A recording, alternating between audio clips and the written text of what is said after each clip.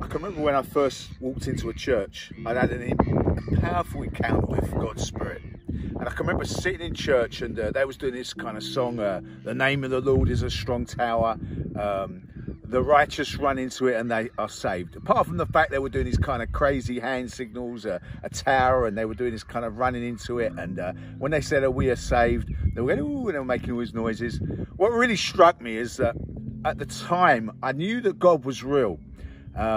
But I suddenly was aware of how bad I was. And when they were saying the righteous run into it and they are saved, I really felt kind of condemned, I suppose. I felt, well, that really isn't me. I don't feel very righteous. I'm a bit of a scumbag, to be honest with you.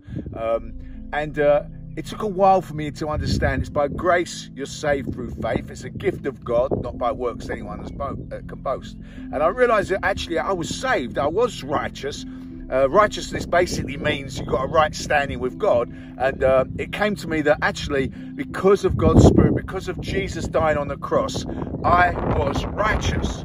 The incredible thing is I met Jesus Christ by the power of his Holy Spirit. My question to you is, if there is such a thing as heaven, if all that I believe and God is real and there's a heaven and there's a hell, are you a good person? Are you going to heaven? Taking the authority of Jesus. Jesus said, you know what? He said, someone came to him and said, "Good master, what must I do?" He said, "Why are you calling me good? There's no good but God."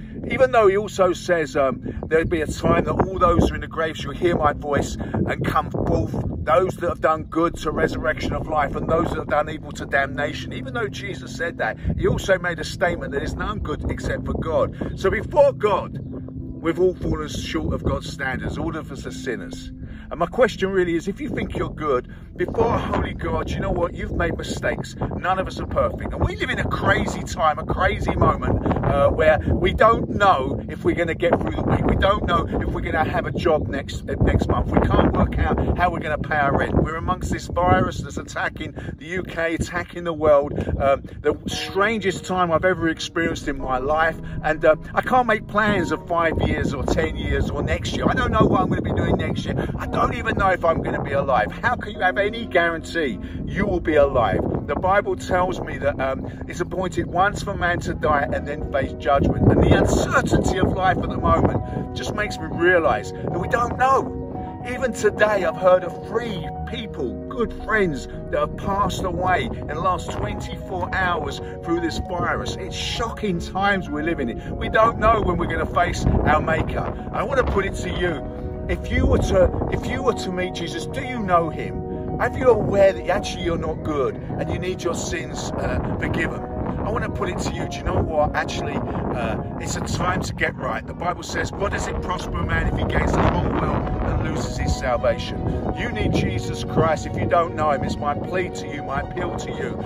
If you're watching this video on Tough Talk for any of the links, it's my appeal to you that right now you can get right with God. You don't know what will happen around the corner. You don't know the uncertainty of life, and that's a fact. And I want to say to you, if you want to know Jesus, it's very simple.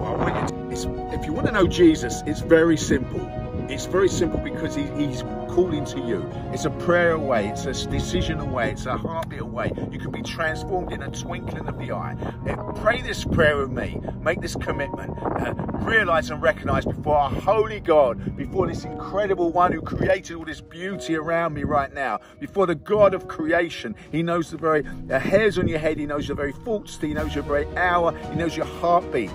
Pray this prayer and say, God, forgive me, come into my heart, let me become born again. Pray this, and in the end we'll say the amen. Heavenly Father, I thank you that you sent your Son Jesus, who died upon the cross and rose again. Forgive us of the mess we make of our lives. Come into our hearts by the power of your Spirit. Fill me with your love and your goodness and your mercy and your grace.